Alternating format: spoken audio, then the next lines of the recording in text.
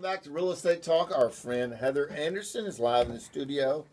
And I'll tell you, friend, Real Estate Concierge is a company that you should get to know. Check them out at owntx.us. Again, owntx.us. Heather, we're talking about the 3 steps to financial freedom. Okay. Yep. And I want absolutely. you to I want you to continue about, paying yourself. Okay. Let's go with yes. So let's continue Wait a minute. with this. All right. Number 1 is what? Number 1 is understanding the 20, 30, 50 budget plan. Mm-hmm. All right. So we're talking about paying yourself first, right?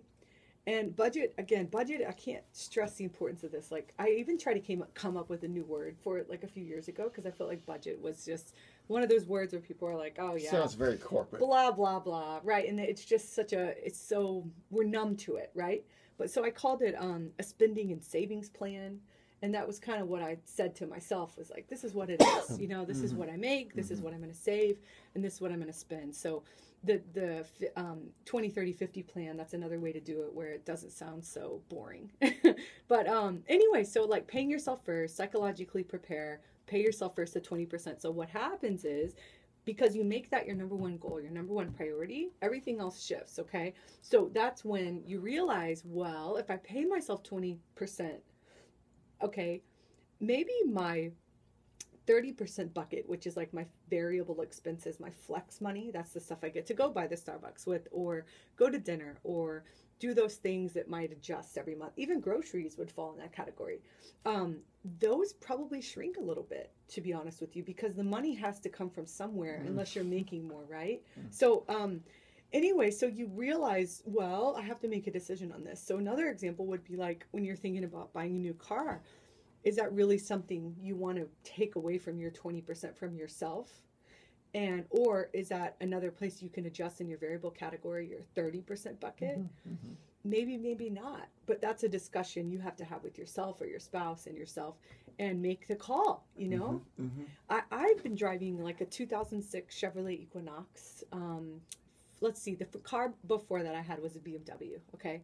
It was BMW X3, and it was my, that was the time in my life, that was in my late 20s when I was like, okay, I've made it, And again, small town girl, didn't have any money, made money, so spent the money, right? And I bought a lot of stupid things, and I had a lot of stupid fun, but it was good. It was a phase in my life. I'm glad I broke it. I'm glad it's over. And after I got done with that BMW, I leased it. I won't lease a car again. That was the last time. But that's a whole nother show. But anyway, I leased that car at like $580 a month. Okay. And after that, I realized like you need to get humble. You need to take a piece of humble pie, and you need to remember why you're doing all this. Because you don't work 80 hours a week to be broke when you're 80. I didn't do that for this reason. I decided I'm going to work really hard when I'm young, and while I can, I'm going to make my money. I'm going to save my money. I'm going to be smart with it. And that's when I started to wake up. Okay? So sometimes we have to go a little out. Sometimes we have to make some of those decisions, but we have to be brought back into reality. I got to tell you, Heather, I am a firm believer that, I tell you all the time that my favorite song is "A Fool Will Lose Tomorrow, Looking Back at Yesterday." Well, I take that even further than this. Your past is a gift in order to define your future. No doubt. Yeah. And that's the way you got to look at it. And I think you've done a really good job of doing that. So tell me about, you went from a BMW to a Chevy what? It was a Chevrolet Equinox. So what is that? It's like an SUV. I need an SUV. I'm in real estate, so I had to have that. The X3 was also a SUV, but I think I got it. So I got it in 2010, and it's 2016. So I've had it for 6 years, and it's a 2009, and it has almost 200,000 miles on it. And I paid $8,000 for it in cash, and versus my $55,000 BMW that I had leased. So I barely made a dent in the thing in 3 years when I leased it. So. But that was kind of my humble pie. And so like even now, I mean, people at my status, they, owning a company, broker, they always want to see me in a better car. Everybody thinks it's so weird. And they're like, I love it. Wait a minute. Wait, why are you getting out of that thing? But that's what keeps me grounded. It's what keeps me humble. And so when I do my 20, 30, 50 plan, I think about the Lexus. I think about those things. I could afford it, but it's a choice because now my 20% that I pay myself is going to be dwindled. So you have to have those deep conversations with yourself and decide what's important. Remember this. If you're thinking about buying, if you're thinking about selling, Yeah. 1% of the real estate agents do 99% of the business. And Heather Anderson, as you can just tell in her testimony of where she's come from, where she's going, how she stays grounded,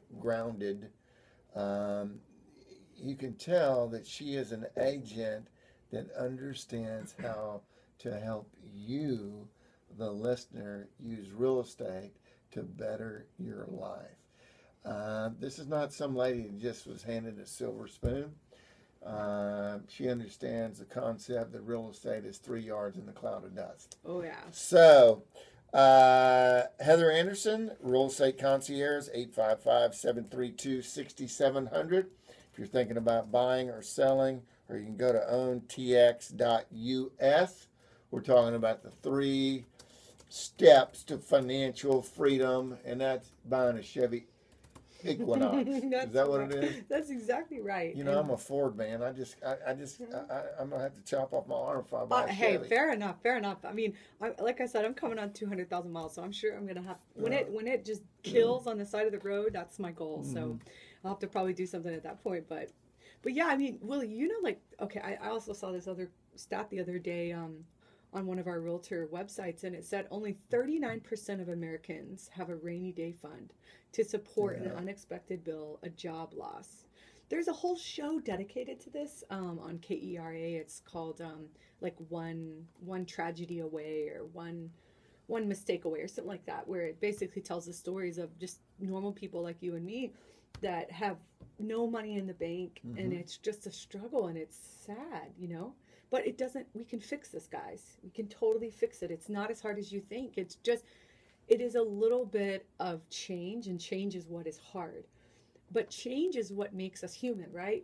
Without that, like, what's the point of living? Just go ahead and let's die, right? You have to just continue to evolve and continue to move and continue to adjust if you're not satisfied with your current situation. Well, I'll tell you, the only thing that's certain in life is change. That's right. And you, the listener, I promise you, if you are the CEO of your life, you control what you're going to do with it.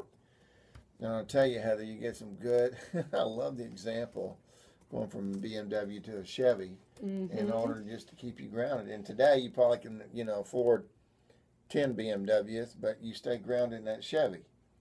It's just, things are more important, for me. That's my personal decision, right? One day, maybe that will change, but for now, I'm still in growth phase. And also, I like to practice what I preach. I'm a big proponent of that. So if I ask my clients to cut back, I can't go out and gallivant in a yacht. And you're a single woman, and there's lots of rich guys listening right now. Hey. And so there is the Rock of Gibraltar right there, 855-732-6700. Carry on, dear. Okay. So yeah, that's like the car story, I guess. But, when I started my first company or actually took over my first company in 2009, talk about a wake-up call, Willie, right? I mean, I had to learn what a budget was, like, real quick. Hey, you're doing some stuff on the side in real estate now, and you're learning what a budget is, and how does that feel for you? Yeah, you don't bust the budget. No, it is. All my career, no means yes, but in the budget, no means no. That's right. No means like no. Yeah, it's a hard no. Get out of here. Oh, yeah. Take a long walk off a short pier. That's right. I'm good at telling people to do that. Absolutely. And budgets help you, like, gauge where you're going to go in the future, as far as, like you said, what's indicative of the future is probably what we've seen in the past. Yeah.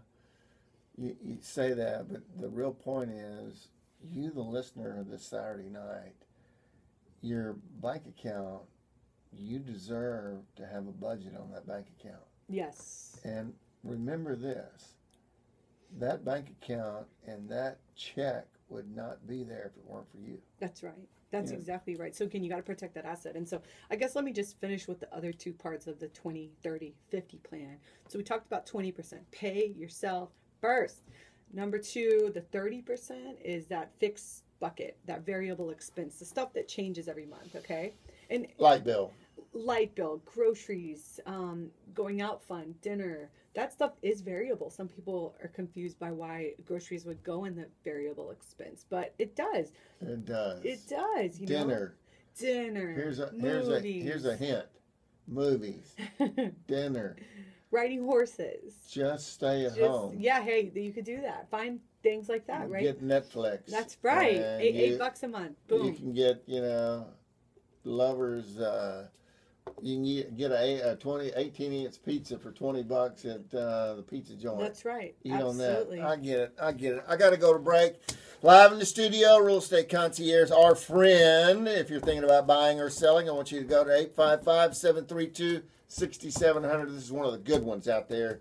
I'll be back in a Willie Scotia.